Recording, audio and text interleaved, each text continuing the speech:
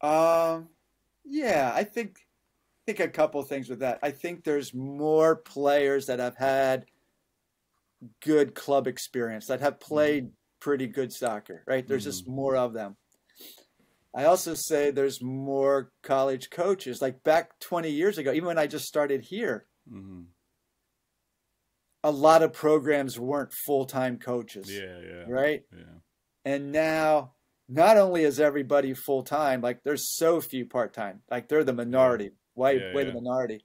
Not only are we have full-time coaches, we got full-time assistants. Assistants, yeah, And like I wish I did. But I'm just saying like that's the trend. yeah. And so now you have full-time coaches with full-time assistants who are hitting the recruiting trails in world.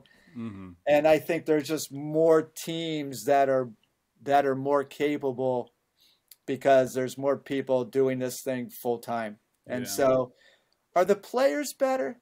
I think there's more players who are capable, but as Hmm. far as more better players, I don't know about that answer. Right. Well, that's interesting, right? I just always I'm always curious about the Yeah, evolution because, I even just look at my my kids and they're so yeah, much better at me than me at their age than I yeah, was, and I think there's a whole host of reasons for yeah. that. I But think there's a host of reasons for yeah. that. Mainly because I was just doing an interview with one of my players on something. I said Hmm. like I didn't even grow up with youth soccer. I mean, when I Yeah. was a player, I Yeah. didn't play till I was in ninth grade in high school. Yeah. That was the Yeah. first organized. There First. was no Yeah. club soccer. Yeah. Club soccer is really pretty infant, right? Yeah. Yeah.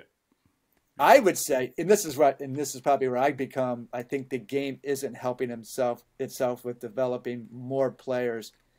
It has become so stratified of Hmm. just keep taking the best players and putting Yeah. them, and keep Yeah. taking the best players and putting them Yeah. together.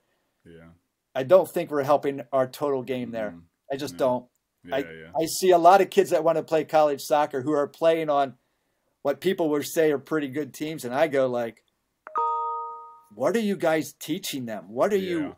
I look at them and I don't think, maybe I can't say this, but I will. I don't think clubs sometimes do a really good job teaching players. Yeah. Oh, I think they, I'm a I hundred think, I percent think with they, you. I think they take care of their top players, Hmm.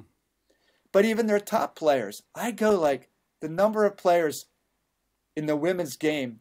Okay, so I'll ask my players. They're ECNL teams. They're GA players, right? Yeah. Hey, did you guys ever do a session on ball striking? Because I watch you strike a ball, and it's Hmm. not very good. Hmm. So Yeah. what did you guys do 4 days a week? Yeah. did you Yeah. Yeah.